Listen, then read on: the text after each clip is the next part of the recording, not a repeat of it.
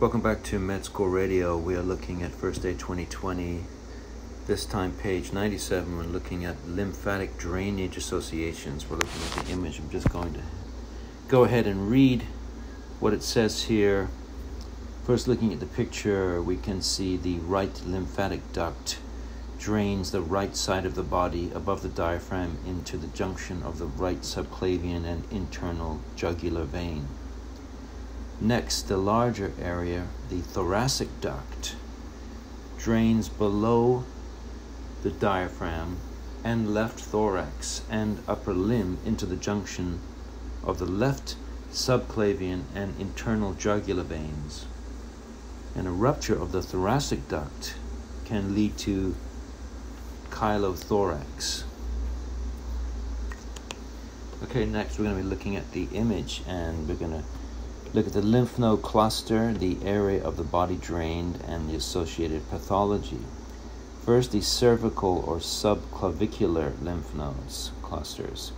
So the area of the body drained is the head and neck.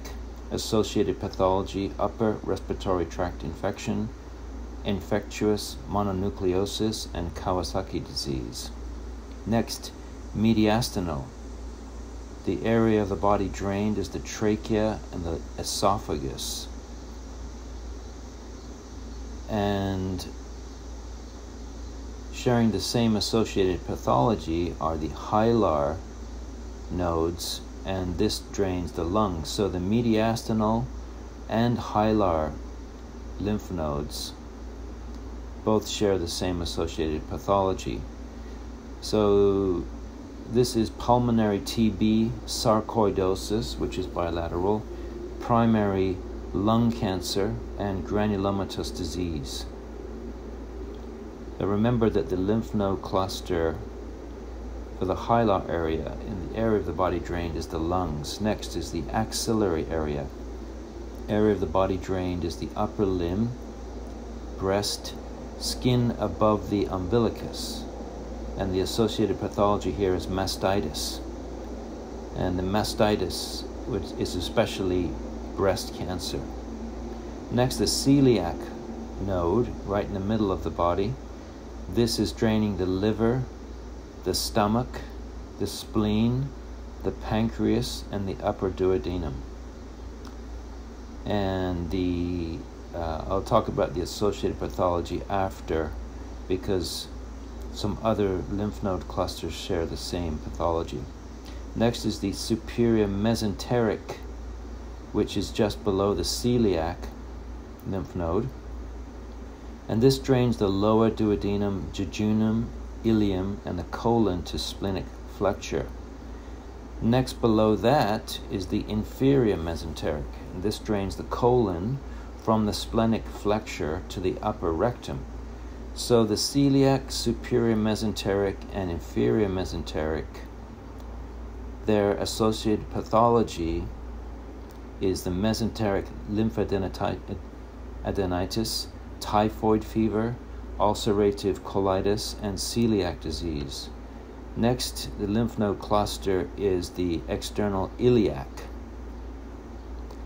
And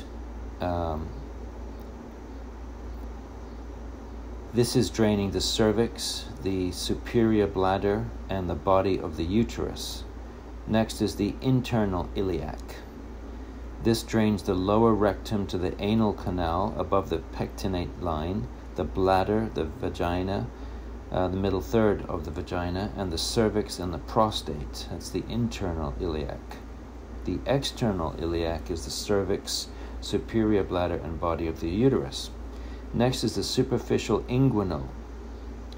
This drains the anal canal below the pectinate line, and the skin below the umbilicus, except the popliteal area, and the scrotum and the vulva.